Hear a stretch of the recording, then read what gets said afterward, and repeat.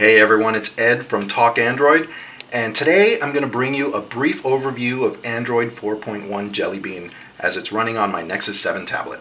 It has a bunch of cool new features and runs buttery smooth. Let's have a look. Now, I've already started customizing my home screens, and as you can see here, there's a music widget that actually pulls music from my Google Music account. Cool. What's even cooler is this recommendation widget right underneath that actually knows my music and gives me recommendations of stuff I might like. And look, up here I've got Pink Floyd, Led Zeppelin, and what's down here? The Who. 3 of my favorite bands. Amazing. That's just really cool. Now, I'm going to show you how to add widgets and icons to your home screens, and it's just as simple as it was on Ice Cream Sandwich. All you have to do is open up your app drawer and select an icon or widget, tap and hold it, and just drop it. Great, easy, right? But, oh, I just noticed I have the gallery icon already there, so I don't need it. So all I have to do to get rid of it is flick it away. Simple. No longer do I have to drag all the way up to the remove link at the top.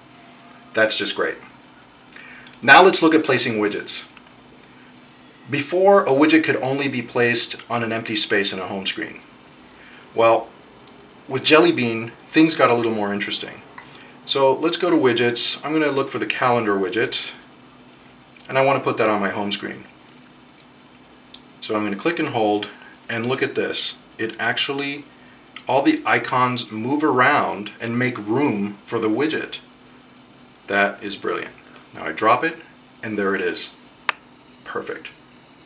Now also, if a widget is too big, it can auto resize itself to fit into a space you want. So for example, here I have, in this column on the right, I have my bookmarks widget. Now let's say I want to place it in this space over here. Well, that's a lot smaller than this column, but let's try it. So I'm going to drag it into that space and let go. Boom. It resized itself and it fit just perfect. Now, another great feature of Jelly Bean is what's called Google Now, Google's new smart assistant. You drag up from the bezel towards the middle and it launches the Google Now UI. It's basically a smart assistant that can answer questions and provide information for you. Now, I'm not going to get into a lot of any detail in this video since we have another post that goes in depth. But all I have to say is it's pretty slick. So another Jelly Bean upgrade is the notification bar.